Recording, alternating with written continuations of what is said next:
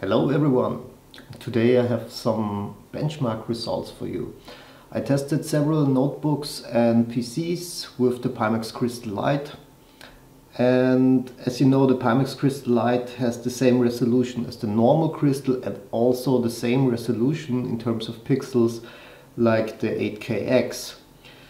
And to get the best performance I did not use OBS to record the screen. I just used my EOS R6 to capture the screen, so bear that in mind.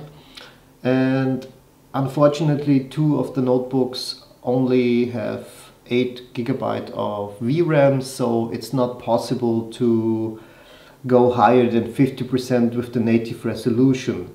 But that doesn't mean that you can't play games like Beat Saber or Half-Life Alyx with 100% resolution, just to be clear. It's only with the benchmark program the VRAM is too high, and so the performance or the benchmark didn't work at all. So bear that in mind.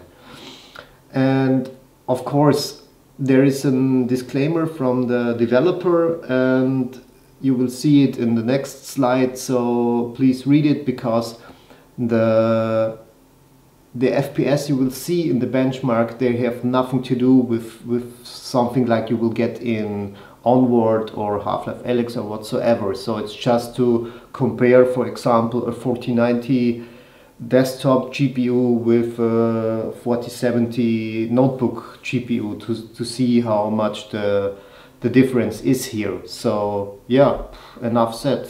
Check out the video, and if you have anything you want me to answer, just ask me in the comments. So yeah, I hope you will get some good informations about GPU power.